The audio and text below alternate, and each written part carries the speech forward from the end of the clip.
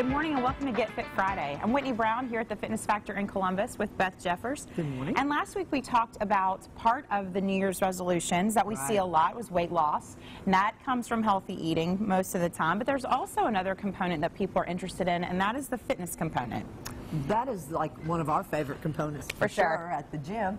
And I think that there's different components of a fitness program that you need to include in your workout plan. One of them definitely is cardiovascular exercise. Sure. Another one is strength. What are the other two components? Flexibility, stretching. You're not much of a stretcher. That can be one that goes by the wayside. I know I tend to not do that as much as I should. And then neuromotor exercise, functional training, things like balance, agility, those types of things that can help you basically live better, move better, and feel better.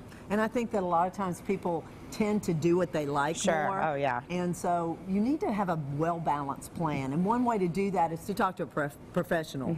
You know, I'm not going to try to do my accounting on my own or design a house for myself. And it works the same way in the fitness industry. Talk to a trainer, get an appointment with somebody. Let them help you make up a plan. Sure, and feel free to ask questions. You're asking them for their advice. You need to know what their qualifications are. Are they certified? Do they can keep up with their continuing education? Do they have a degree or a master's degree in the field? And so you really need to know where you're getting your advice so that you're doing something that's going to help you and to benefit you, because you want the best. If you're going to ask for a professional, you want them to be qualified for sure. Right. Now I think, you know, we pride ourselves that Whitney and I both have our masters in exercise physiology, and most of our other trainers, all of our trainers are certified in personal training, and it's really important to talk to somebody that is well qualified.